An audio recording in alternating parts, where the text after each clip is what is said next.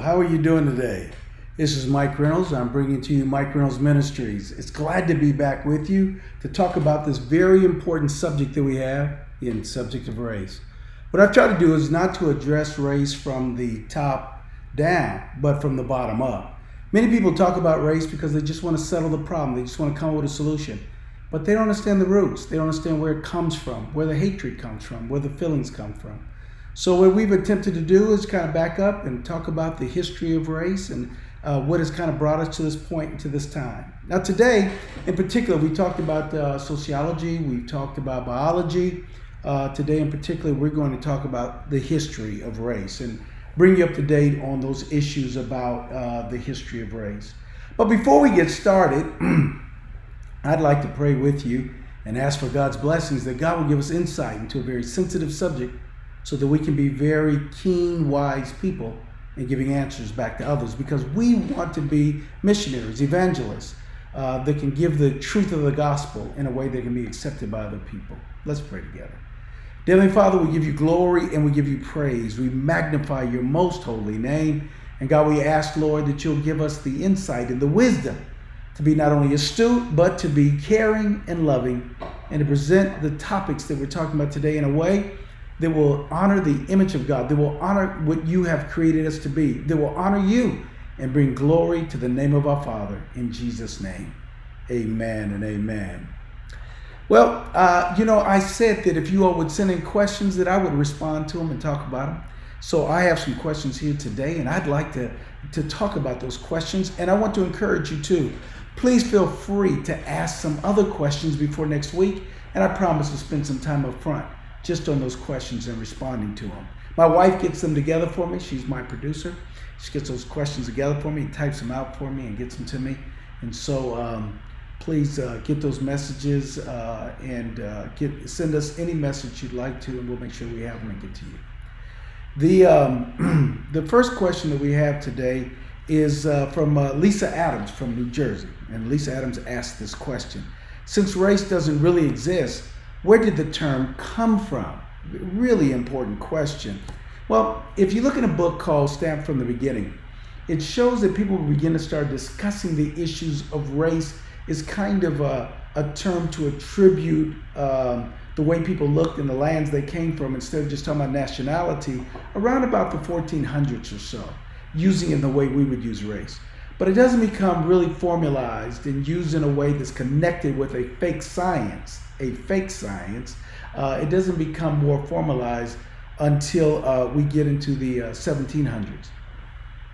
Then a man both named Blumenbach and a man named Linnaeus gather together and they take each other's writings and they create a position for saying that if plants are a certain way by species, that humans are the same way.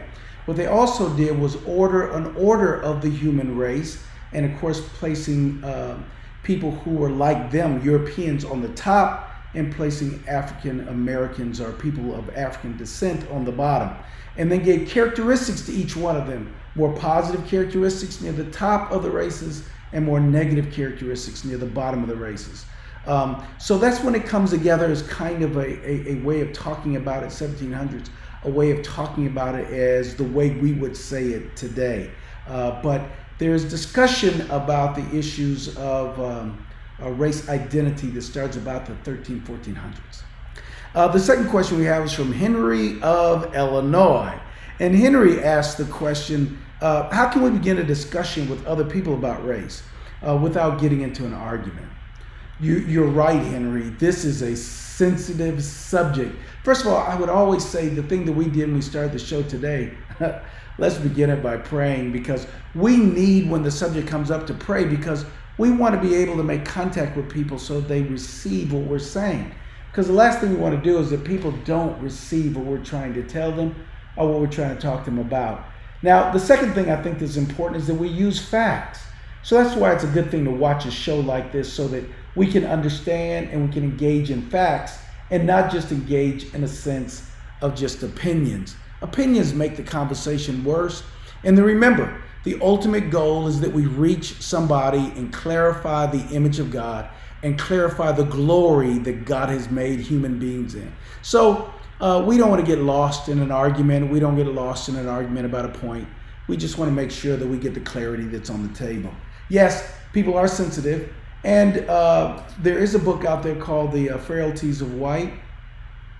And so you might want to, I might have that name just slightly off, but that's a book that you can look up, and it helps people learn about how to talk about this subject, which seems so sensitive. Of course, people believe they're going to be called a racist. They believe they're going to be said that they're participating in racism, so they're afraid to enter the conversation. We have to safeguard them from that and let them know they can ask us an innocent question, and we won't give them a characterization once they do. Third question I have is from Barbara Ball. Barbara Ball, Mother Ball, is from Chicago. Mother Ball from Chicago. That's my mother. Well, my spiritual mother, but she really is my mother. And Mother Ball says this: as a 70-plus senior, I've watched other ethnic groups embrace and try to claim things from the black culture as their own, at the same time show hate toward blacks. So my question is this: what is in a person or a person's makeup that allows them to love black culture and hate the black as an individual?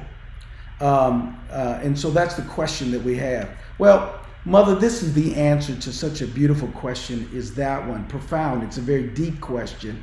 It's a question about cultural relevancy, cultural popularity, and a question also about personal identity. Black culture has gone around the world, not just in the United States, but in other countries. Remember, blacks have always been used as a source of entertainment, have always been used as a source of sports. So they have allowed for us to carry identity there while robbing us from other identities of being intelligent, and identities of being people of moral value. And so for people to grab onto our culture is a continuation of that same kind of thinking, that there's something spectacular, there's something shiny, there's something attractable about blacks. And so you can grab onto a few things that they associate with. So playing black music, doing those kinds of things, affirming black sports players, but not necessarily changing your opinion about how you engage and treat people who are black or who are African American by descent. So again, one of the things you ask at the end, is this justification or is this a type of segregation, a kind of separating in the mind? Yes, this is called departmentalization, where this side you say is okay, but this side does not become okay. It's departmentalization. We do it. We hope we don't do it with people. Those are very, very good questions. Please give us some more questions as we gather together on next week, same time, 3 o'clock Central, 4 o'clock on the Eastern time. Let's look at the lesson that we have today and what we have to talk about. We're going to be talking about, again, what is race and its impact on who we are today. And race is still trying to redefine us. It's trying to say that we're separate. It's still trying to say we're different. It's still trying to mar or alter the image that God has created us in. We were all created in the image of God. We are all created like God. In previous lessons, we talked about how we're 99.9% exactly alike. So whatever tries to change who we are, we want to fight against that, because we don't want what God has created to be redefined. This is what God tells Peter. He shows Peter a napkin coming down from the clouds, and as it's coming down, there's animals that are on it, and he tells Peter, he said, what I have made clean, you're not allowed to call unclean. Now, it really wasn't about the animals at all and the clean or uncleanness of the animals.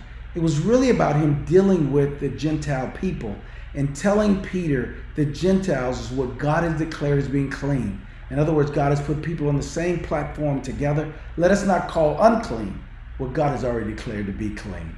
Oh, God, we give you some glory, we give you some praise, and we desire to be much more like you have called us to be.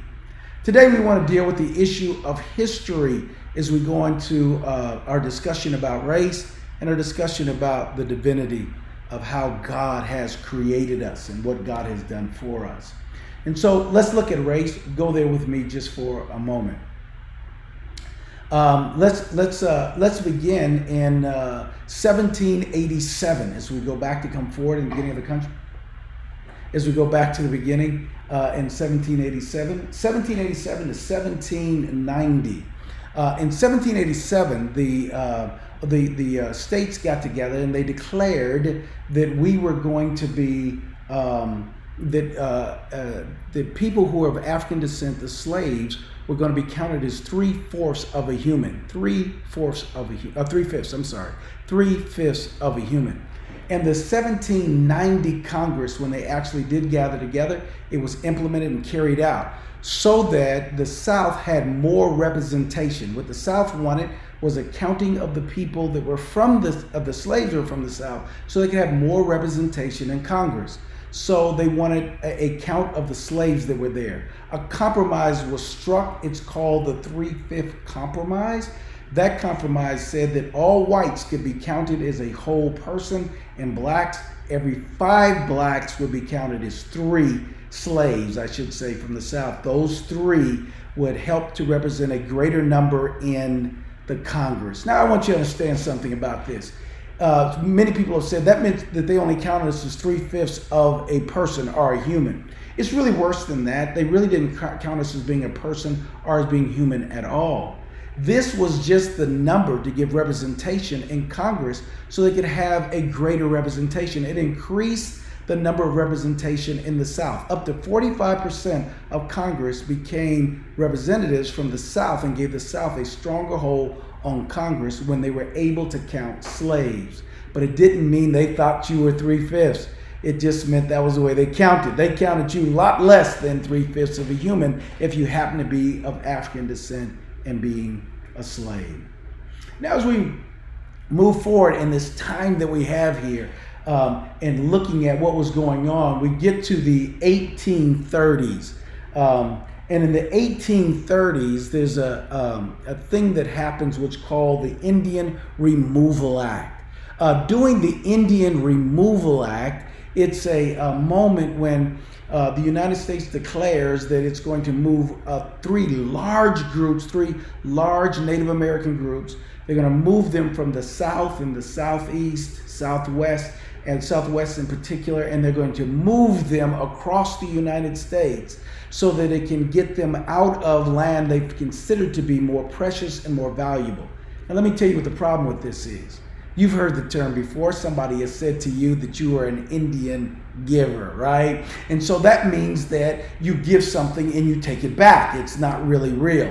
Well, the Indians kept the treaties they made with America. The reality is that the Americans didn't keep the treaties they made with the Indians. We should call it the American giver, right? That's the person who will betray you or not do the right thing. In this sense, at this time, in 1830, it was the Americans breaking the treaty and not the Indians. And the Americans broke numerous treaties with the Indians. And when they did, you can see here on the map that they moved these tribes, huge nations. It was nations of Native Americans, and they moved into what would be called the Indian territories, isolating them and locking them in territories and moving them away from the regular public, and took very precious property, very precious land from them when they did that. Now, what we want to understand is that American used the Native Americans to take their property, take their land away from them. This would be something, again, that God wouldn't be very pleased with. And so we always want to look at where our sins have been and where we can ask for a sense of forgiveness. Here it is a place that these Native Americans are moved from their land and it has been taken from them, and then they're being isolated in another place, in another property. Many people will recognize this particular move because it was also called the Trail of Tears. It's where the Native Americans actually died. So many of them died on this journey, going from literally across state after state after state, walking until they died from exhaustion and from the lack of food and from drink. And so this was a very terrible, very difficult time that had occurred and went on. It happened in the 1830s, and so we want to understand our history, and we want to understand how we've handled race and how we handle people that look different from us. Then I talked to you a little bit about this, so this won't seem too foreign to you, but I brought it back up to make sure that we could take a moment to take a look at it and see it again. This gentleman's name is Dr. Morton. Dr. Morton was responsible for trying to put science into race and to try to clarify it greater, which had happened with Bloomberg and with Linnaeus. And so in 1843, he does a study on skulls, and he determines from his own self-analysis that the skull will determine the size of the brain. He pre-believes that Europeans have larger heads. So he thinks that it's going to turn out that Europeans are going to be at the top of the calendar. When those numbers don't turn out exactly the way he wants them to, he actually ends up falsifying data and information. This is from the people that worked with him. However, that information that gets falsified is used to bring Texas in as a slave state. When Texas comes in as a slave state, this is what you need to understand. It begins the continuation of the fall of the United States, and the separation of our Civil War is set on course when this occurs. False data led to Texas being a slave state, which led to the Civil War. And so we need to grasp that and understand that. But what he wanted to do was to show how there was an order of race, and that order of race was done by brain size, which had to do with the size of your cranium. None of this is true, and the larger your head doesn't have anything to do with intelligence, right? So we do need to understand that. Now, let's come back to some of these God things that we're talking about right now, because we need to understand race and religion went together with each other. It was used inappropriately to justify people's thinking. And so here we have in 1845, the United States begins to take on this particular thrust. It's called the Manifest Destiny. It is to say that the United States is going to move from the East Coast to the West Coast, and is the destiny of God. It's divine. God has ordered us. It's our manifest destiny that God has told us that we're supposed to own all of this property, own all of this land. And while we go from one side to another, we are going to bring both technology, we're going to bring knowledge, we're going to bring morality, and we're going to bring God. And so we believe that we are the answers for the world, and then we're going to bring those things. Now I want you to look real close at the lady that's there floating in the air. She is called Columbia. She used to be the image, like Uncle Sam is the male image of the United States. Columbia was the female image of the United States before the Statue of Liberty came along later. But this was the image used all the time of the United States coming forward until about 1920. As you see, she has a book in one hand for knowledge. She has the telegraphic cord in the other hand for bringing technology. And you can see the train is behind her with ancient uses of transportation in front of her, because she's bringing the manifest destiny. When she arrives, everything is going to be better, and also people will receive the morality of God when she arrives. So the United States saw itself as the godly arm, though they were producing and doing very terrible, ungodly things while they were going through this process. And so this happens in 1945. They declare they are the manifest destiny and the answer for the rest of the United States. And so they begin to wipe out and move out people, including Native Americans, and including annexing property that had to do with Louisiana, and also property from Mexico, like New Mexico, and bringing that property in, because this was our manifest destiny to own from the Atlantic to the Pacific, from one end to the other. Now, as we continue looking through, we get to 1863. Now, I want you to realize how close these times are. We're believing that Manifest Destiny says that we're supposed to own all the property and all the land. At the same time that these things are going on, there's this decision going on about Texas coming in as a slave state, and there are decisions going on about the election that's going to happen. Abraham Lincoln gets elected as the president. When he comes back in and as the president, this is a very scary event because people saw Abraham Lincoln as being an abolitionist, being against slavery. Though most of Abraham Lincoln's real position was to see slavery disappear probably at about 100 years, which means that I would have been born in 1960 as a slave.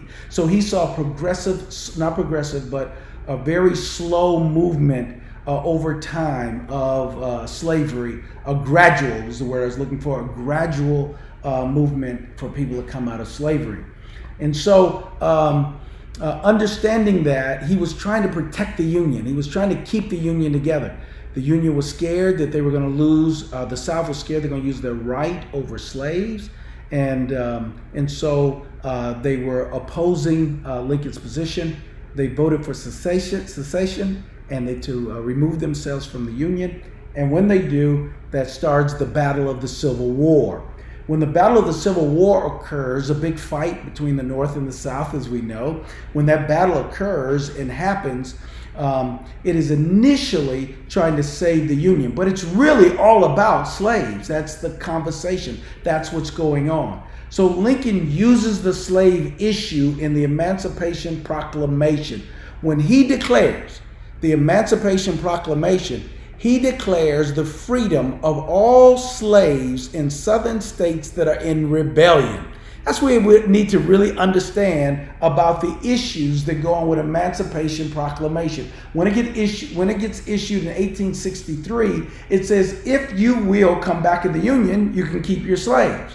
But if you won't, then your slaves will be physically removed from you. But anybody who has slaves that's not part of a rebelling southern state, and there were some states that we had already taken possession of in the South, they could maintain and keep the slaves they had. So this was not the freedom of all slaves. It was the Emancipation Proclamation, January the 1st. Blacks still, or African American churches still celebrate on New Year's Eve. They'll still celebrate the time of Emancipation Proclamation on the January the 1st time. But it's not really the time that we get set free or that we feel a sense of freedom. The real freedom does not occur by Emancipation Proclamation. I'm sorry if that hurt somebody's feelings, or if you saw Lincoln as the great emancipator and the great freer. But Lincoln was trying his very best to save the Union. As time went on, he became more and more an abolitionist and one who believed in the equality, more of the equality of blacks. One time when he's challenged in a argument that he's having with when he's running for a particular office, he's challenged with the issues or the question of, do you believe that blacks are equal? He said, I don't believe in slavery. However, I want to make it very clear that I do not believe that the slaves are equal to white people. And this is him arguing at the time when he's running for office. So again, we do want to understand time and history so we understand what's going on. Much more closer to the end of his life, he becomes much more of a person who's given to the immediate freedom and the release of slaves and does actions to allow that to occur. But that's not where he begins at, but I'm very glad about where he ended at. This is the statement, the amendment that really sets blacks free. So when you start looking at what sets slaves free, it's December 2nd, 1865. If you're learning something now, just say hallelujah, amen, praise the Lord. The 13th Amendment is what sets us free in 1865. And this is what the amendment virtually said, was that it outlawed slavery. And it said that you could not hold anybody else in slavery going forward. That happens in 1865 and on December the 2nd. So it's a good almost 3 years later when this occurs. But that's what that amendment stands for. And that's when all slaves are declared at least legally to be free, though the freedom of slaves travels a little bit slower before everybody actually gets a chance to experience that freedom, as realizing when we are celebrating Juneteenth Day, the last moment when slaves are set free. On this particular amendment, I want you to understand something that it says, something that's written in this amendment. It says that there cannot be any kind of slavery that can occur in the United States except, and I want you to look at this word except. I'm going to go just to a minute back to that slide because I want you to look at it. Except as a punishment for crime, whereif the party shall have been duly convicted shall exist. This established a loophole for the governmental powers. What it said was that you could no longer have slavery anywhere except using people in servitude if they were locked up in prison. Well, what did something like that mean? It then meant that blacks were being picked up for, if you didn't have a job, you could be sent to jail. If you were standing on the corners, you could be sent to jail. If you were performing any kind of task that they felt was inappropriate, not necessarily illegally, you could be sent to jail. So blacks were randomly getting locked up all over the country, and particularly over the South, and they were being sent to jail. And then because the new slavery was in jail, you could now use those people as slavery on chain gangs and being used on plantations. Some people were actually returned to the same plantation that they were on as a slave. They were sent back as now as a prisoner for some kind of nominal activity that nobody else was being arrested for. So it gave a loophole, the loophole of slavery, and we know what happens with slavery. And you can watch the movie called 13 or the documentary called 13, and it shows you what happens with the issues of slavery, the issues of imprisonment. We had roughly, I think it was about 300,000 people that were in prison, that rises to today closing in on 3 million people. You begin to lock people up because now you could get free labor out of them and you could lock them up and take them off the streets. Our prison rate is larger than any country, in any industrial country in the world. And we reestablished slavery even during the 18 and 1900s by utilizing prison as an outcome. Now, let us take a look at three very important particular amendments. They're all back to back, and so since I've introduced the 13th, I want to introduce the other three because this gives you an understanding of the trajectory of America, so you understand what was happening. In 1865, the 13th Amendment is passed, getting rid of slavery and making it illegal. Therefore, it gets abolished. In 1868, the 14th Amendment is passed, that is allowing you to become a citizen and for blacks to be citizens. And so that happens in 1865. In 1870, we get the right to vote. So men get the right to vote. Native Americans do not at the time. Women do not at the time, but African American or people of African descent that are male get the right to vote. Though it's really strange because remember, there's later fights for us to really establish ourselves as citizens and to really establish ourselves for the issues of the vote, to reestablish those as late as into the 1960s. So we have to redo the very votes that we did, the Civil Rights Act, to redo the votes we did before. They were already in the amendment. We already had the right to vote, but they were oppressing voting so heavily that they had to establish again an act to affirm the 15th Amendment. Those three amendments you need to know. You need to know them by heart. Doesn't matter whether you're black, white, green, or yellow. You need to know those amendments because they are statements of freedom and they're statements that allow for the equality of man. And so you need to understand what God was doing and how God was equipping us to be free and what was happening in our nation and what was going on. Now, we've talked about race and we talked about some really important issues that are there and some things that are going on and some things that are happening and the amendments that I think you really need to know.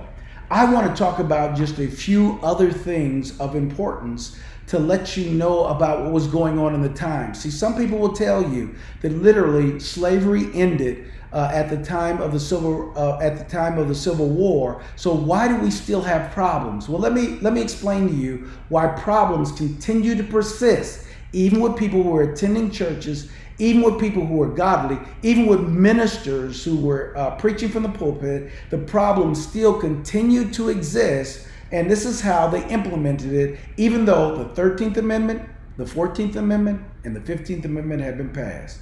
I want you to take a look at this with me. These are called black codes. Black codes precede the Jim Crow laws that were established, and they come into play, guess what? At 1865. The same time that slavery ends, the states begin to implement what is called black codes.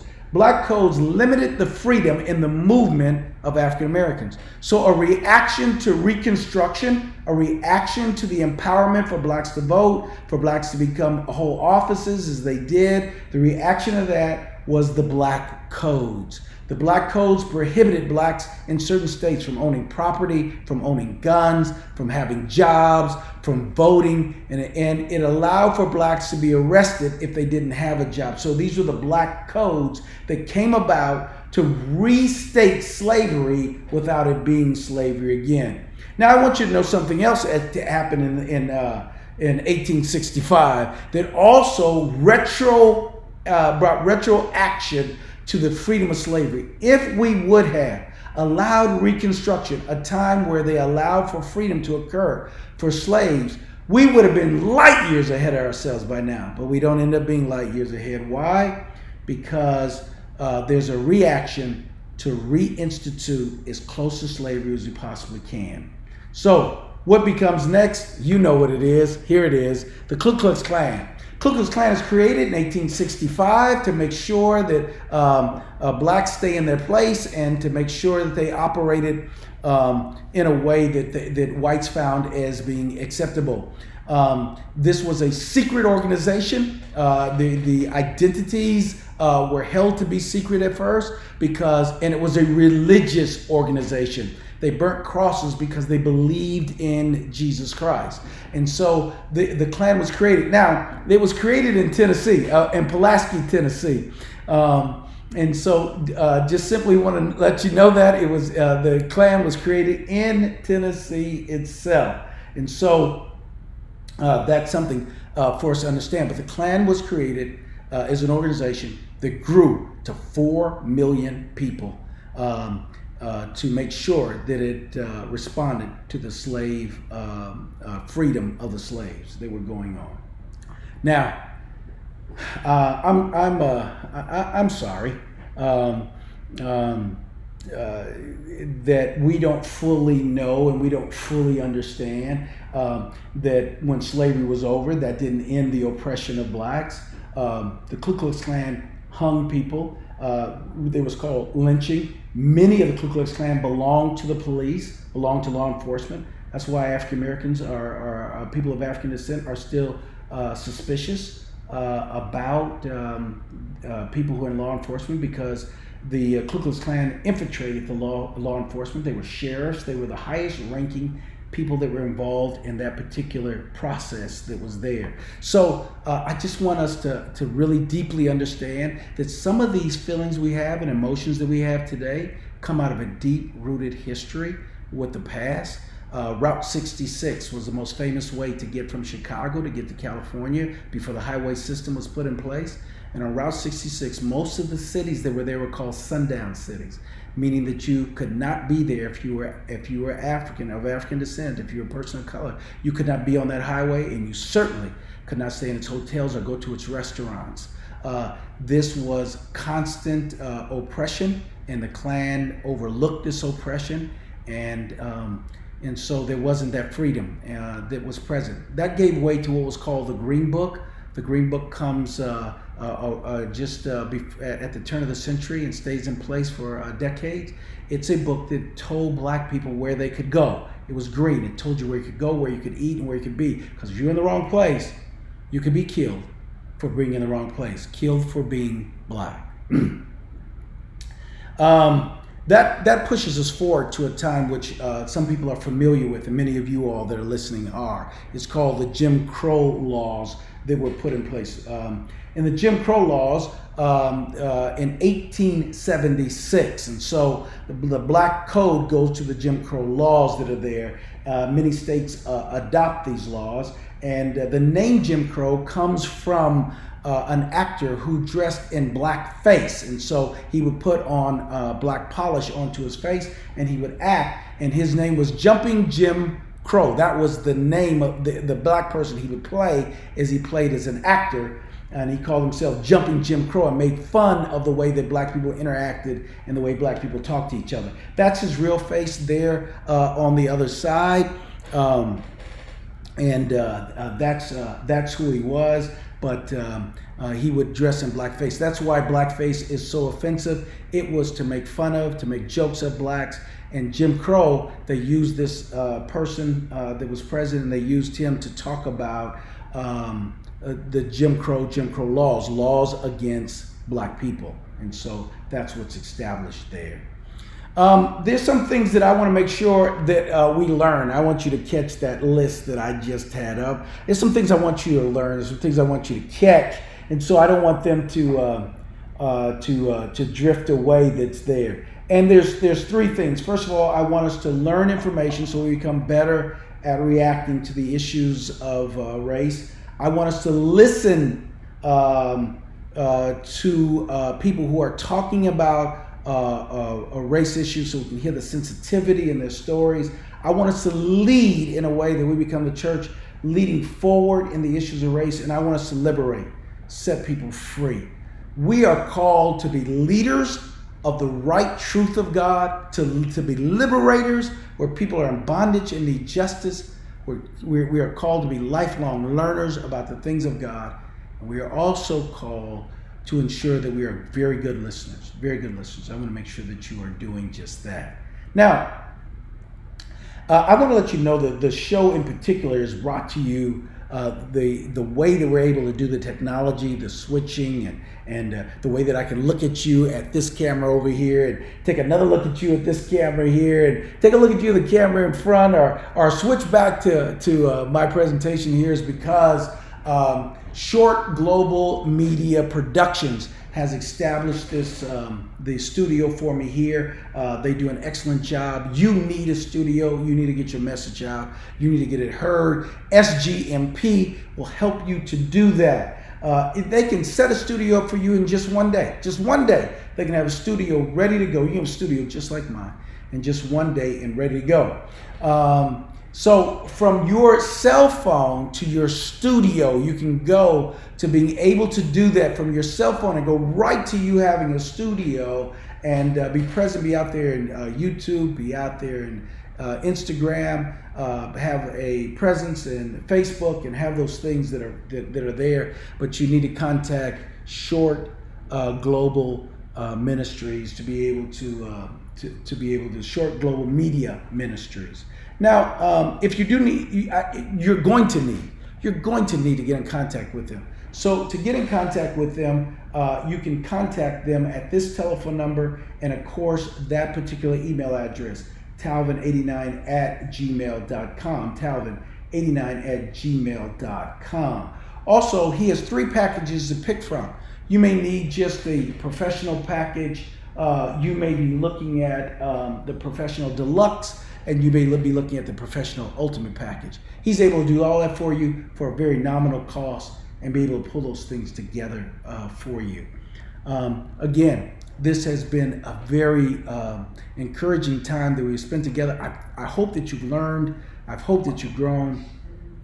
And I want to make sure that this has been a time for you to look into the image of God and see people as God wants them seen. And so, and I know that this show has probably also raised some questions for you. And so I want you to send those questions in.